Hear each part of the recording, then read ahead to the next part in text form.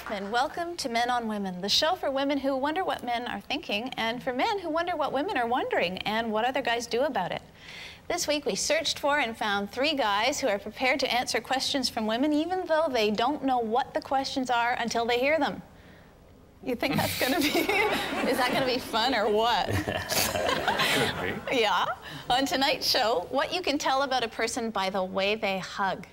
Tonight's real guy guests are Domander, who has the heart of a romantic and the body of a Viking, and Weston, who lives a life of daring and excess, making him kind of a local love god. Welcome to the show, guys. I thought you'd like that. Thank you. Yeah, you're welcome. So, since we're going to be talking about physical affection tonight, I've got this little thing for you that I want to run you through. This is I want you to rate the kisses from 1 to 10. Okay, number 1, bride kissing the groom at a wedding. 2. 4. Okay. Drunk bride kissing you at the reception. Oh, 9. You've known a lot of drunk brides, I'll wager. I go with a 2 on that. 2, okay. People kissing in their apartment, you know, sometimes you see that. 5. That can go either way. Okay. 3. Yeah, not into the voyeurism thing. Yeah. People kissing in their apartment is seen through a high-powered telescope. This will say something about you if you can answer this question. 9-5. Okay. Let's slide up the scale one more. Okay, how about kissing Swedish twins? Men or women? I'd have to go with women. It's like, 9-ish. I thought this was a big male fantasy, so we're not going to hit a 10. Yeah, big 9. Big 9. Well, maybe, you know what? Yeah, the thing is, if it's Swedish twins, it's a setup. It's like, it's not really happening. You know you're in a fantasy. Yeah. Okay, so obviously it's going to be a 10 then. It was obviously a fantasy. Obviously. How about a surprise kiss from an old aunt that goes a little longer than you expected? Oh. You mean you might like that, Russ? Well, aunts that I haven't seen in a couple of years. Okay. No, like... Ding, ding, ding, ding, ding, ding. Mother's side 5, father's side 2. Oh, is that right? Oh, you're going to be in so much trouble for having said that. Joining us now is the most popular member of the cast of The Young and the Restless, whose portrayal of Malcolm Winters keeps the ratings higher than any other daytime drama. And now you can also find him at his own new website, www. Ready for this? Are you writing this down? .Shemar.com. Please welcome Shemar Moore.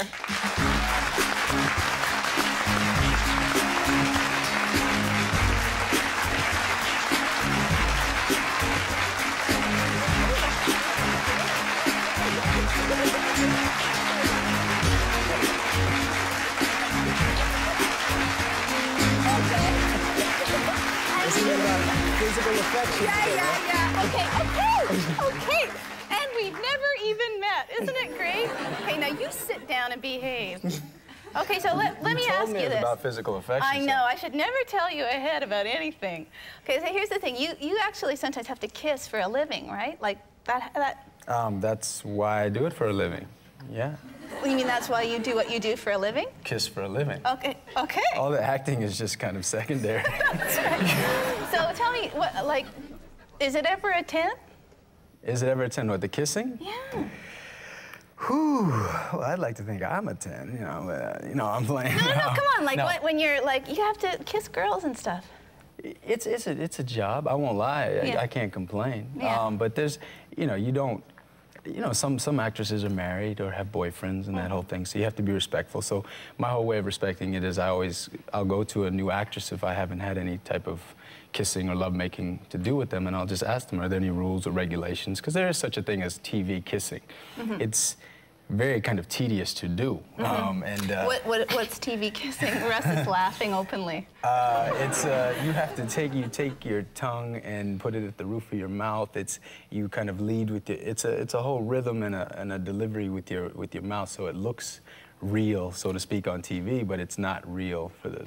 Okay, what's the significance of putting the tongue on the roof of your mouth? I don't get that. It just so it gets it out of the way, so you don't get carried away in your little fantasy. Oh, I see, okay. You know, because the one thing about soap operas is the camera is right up on you, so your face is right here. Tight. So everything is magnified. So even if you just kind of go, your tongue looks like it's so it's like, you know, and you know, you got moms out there, you got to keep mom and grandma proud. That's right. Baby, that was nasty what you was doing. Why you gotta lick that girl on her face? You know.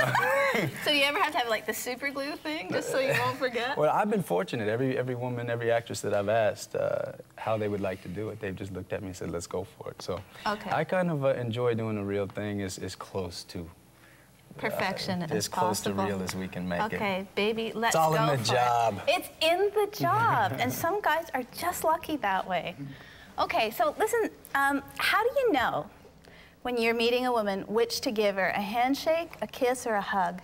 How do you figure that out? It's a subtle thing? Eye contact. Yeah. I mean, I think it starts, I think you can tell in the first 5 seconds if there's any type of attraction of any kind. Not that you're gonna act on it, but when you meet somebody, I think you can tell if they're receptive for a hug or a handshake. A lot of women will kind of, you know, make it real clear to you, back up. That's what that means? When they do like this, you know, really? one of those. But, and then sometimes you can just, you kind of get in that space, and if there's no objection, then you give a hug. I think you do know with the beginning part of the date how it's going to end. Within the first, you know, if it's a dinner and drinks, within the first half hour, you can pretty much tell if it's going to be the handshake or the heavy grope. Oh, you're talking at the end of the day? Yeah, at the end of the day. Okay. I mean, you just, it's the first, you know, if physical contact. I mean, if, you know, if she goes for the knee, you know, at the bar, just, you know, lightly touch, then, you know, it's all right. You're going to be okay. But if there's nothing, you pretty much know that it's going to end that way, you know. So if a girl touches your knee during a first date, then you're more likely to go for a bigger finale. If she makes the first touch, yeah, but not if it's a pity grab. That's just bad. I mean, there's a lot of times where you know that's okay. What's a pity grab look like? Pity grab is you've you said go the like, wrong oh, thing. Yeah. like that, Well, like I think it's all in the tap or no tap. There's the excuse me, may I touch your knee? How often does that happen? I don't want you to think nothing. But there's the how you doing, baby boy? I don't know what they say. Baby boy. Or there's this. Yeah, that's bad. That even feels bad. Down tiger. Down tiger. Down tiger. Do you notice that with hugging too? If they're patting you, it's kind of like, okay, that's enough of that kind of thing. Do you think that? Definitely. Anytime there's a tap, it means tapping you is a killer. Okay. Taxi! Really, that clear, eh? Oh, yeah. Tapping, you're out of there. Yeah. You're out. Okay, you guys ready to answer that question from Deb, or what? Yeah. Because she's been waiting on the phone. We have a caller named Deb. Deb, are you there? Yes, I am. Okay, let's have it. Hi, Deb. Hi, guys. How are you? Great. Is it possible to be a bad kisser? And in your experience, is how someone kissed you ever been a deciding factor on whether you continued the relationship or not? Deb, can you kiss? Oh, yeah. Uh-oh. Uh-oh. Look at that. She said, oh, What's she going to say? Well, I'm mediocre, I think. But... Okay, come on. Oh, for sure. Yeah? Yeah. Oh, yeah. Coming at you like a lizard. That you get taken off guard because sweet girls can just turn and the face peels back, everything kind of goes up, and that's just no. You can't recover from a bad kiss. It may not ruin things, but it's always going to be the girl who looked really great and was a lot of fun, but was just a horrible kisser. Or a chicken peck. Chicken pecks are bad. Chicken pecks. Somebody coming in and chicken pecking you, kiss, kiss, kiss, kiss, kiss, and yeah, it just doesn't work. Kissing is huge. It's a rhythm, and kissing to me is more intimate than sex itself because it's your mouth. It's your highest sense, I think, and from taste to it's the deepest way to show somebody affection. And I don't think it's so much about good or bad, because to each his own. Some people like it rough and fast, and some people like it slow and low. That is my tempo, you know. But it's, if you're knocking teeth all night long or playing ping pong inside your mouth, you gotta go. Okay, no ping pong, Deb. Thank you for your question, though. Thanks that was a a good lot. one. We're gonna take a little break now and come right back.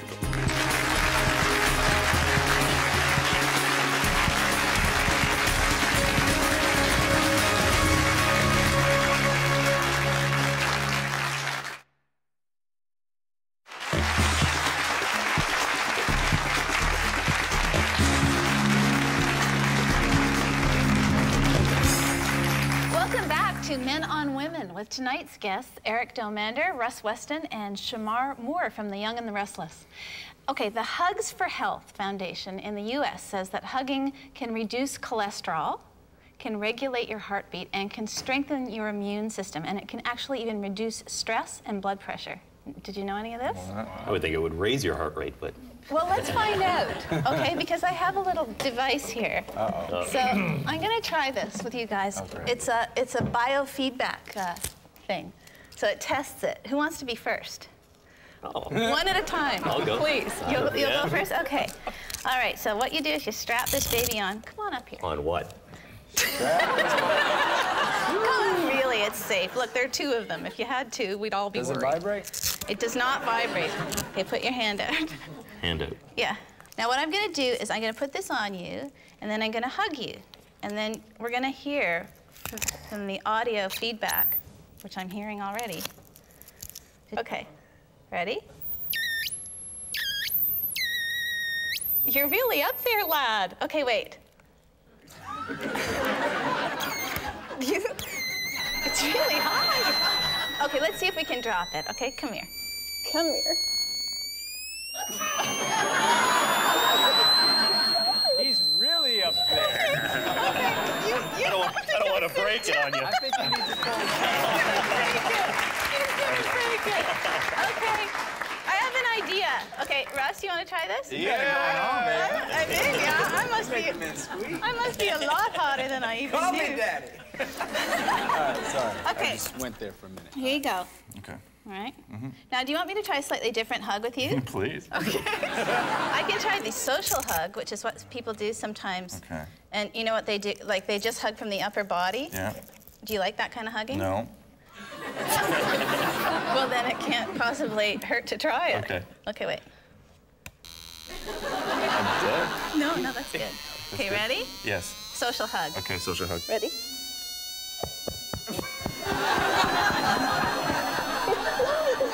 Keep tapping. Keep tapping. He's gonna burp. You know what I'm learning about you? It apparently doesn't matter.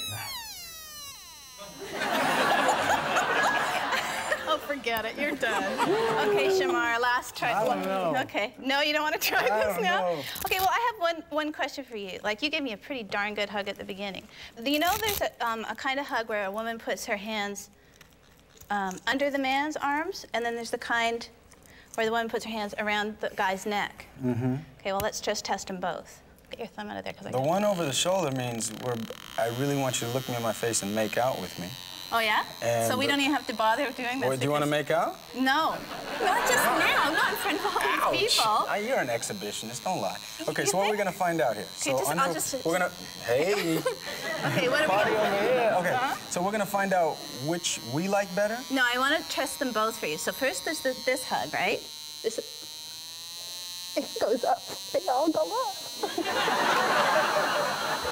Okay, now let's try the other one, okay? Now, what is this? This is different, right?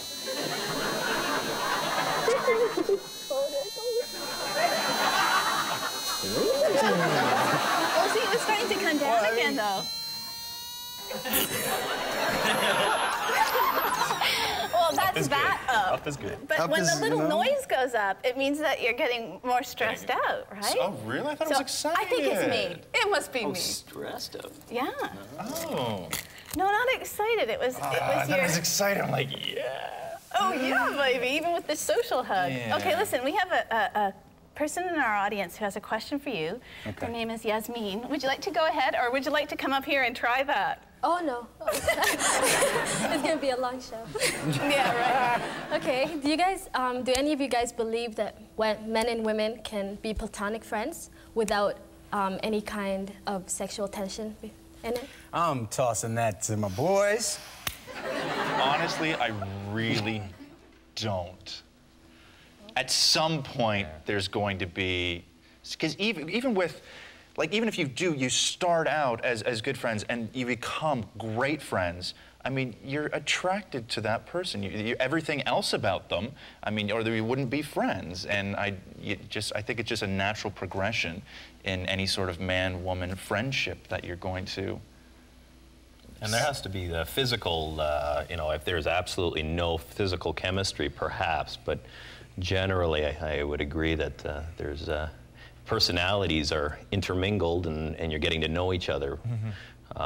There's generally some tension. I think that there's always sexual tension.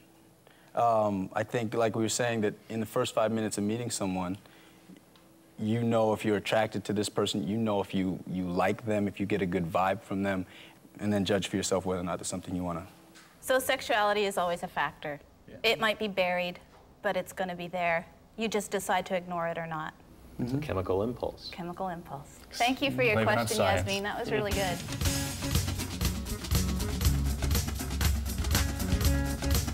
I just like the closeness involved in cuddling, and it does not always have to lead to sex. As a matter of fact, if it always led to sex, sometimes you might not find that the cuddling would occur so often, because if you're not in the mood, if you're tired, you'll think, oh, a cuddle, you know, can't cuddle right now because I'm too tired if it goes any further than that. I think girls like to snuggle a little bit more than guys, but a guy will tell you no, you know, and say that he does, oh, I'm not like that, or because it's some machoism kind of thing. But most guys like the, you know, just the closeness. I don't know, you know, it's one of those things you just, I don't know if you get it because, you know, when you're a kid, you were suck and your mother would hold you and you like that, and then, you know, now that you have your girlfriend or your wife, you know, then it gives you like a safe place. If you don't love cuddling, there's, you know, something wrong with you, I think. I mean, really, I mean, if you don't like, you know, just that warmth, that feeling of, you know, being with somebody, then you've got problems, you know. There's something a little deeper there that you need to address, I think. Not that you need to be cuddling every day necessarily or every hour.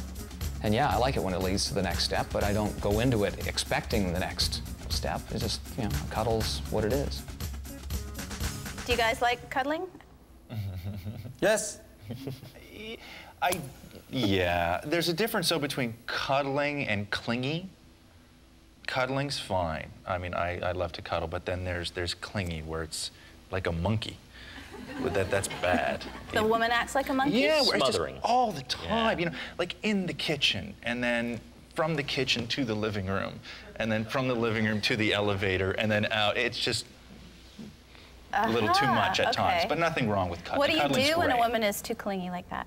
You don't want to push them back over that line of where you've already gone to that part of great, amazing physical contact, and you can't step back. I mean, it's just, it is, and it's there, and just, you know, live with it. And if they're not aware of the fact that you're sort of not reciprocating 100%, then I think, you know, if they're not picking up that message, then there's a problem, Exactly. a communication problem. Yeah, for sure, for sure. I think cuddling, to me, says a lot about the relationship. I think men sometimes fall victim to cuddling before sex because they want sex if it's a shallow relationship. And I know that I have female friends that pay a lot of attention to if you're willing to cuddle after sex, because that says that you are appreciating not just the sex, but you're appreciating the person, you're appreciating her.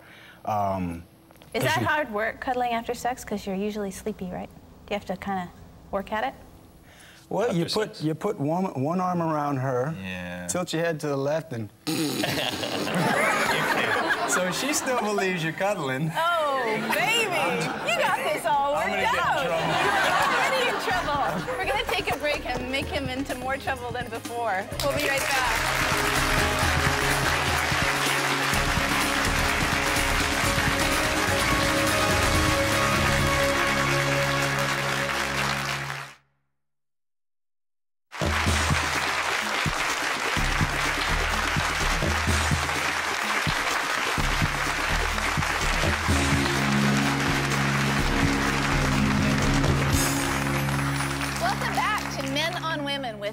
Russ Weston, Eric Domander, and Shemar Moore from The Young and the Restless. Now, while you're tuning into our website, you might also want to drop in at Shemar's website at www.Shemar.com. It's real simple. Yeah? Real simple. www.Shemar.com. And just spell my name right. But no, it's a lot of fun. And it just went up. It's only been up about 2 weeks. Oh, and, wow, it's new. It's very brand new, but it's you'll get a kick out of it. It's not just about come look at me. It's actually very interactive. I have videos on there. Okay. The whole thing. So check it out. www.Shemar.com. And that's Shemar, S-H-E-M-A-R. That's right. All right, then. So here's a question for you. It's part of the show called Stump the Guy, where I ask a question that should give you some pause. All right? So here's the thing. We've talked a lot about hugging. What about slow dancing? Slow dancing is kind of like a prolonged hug, right? It goes on for a while.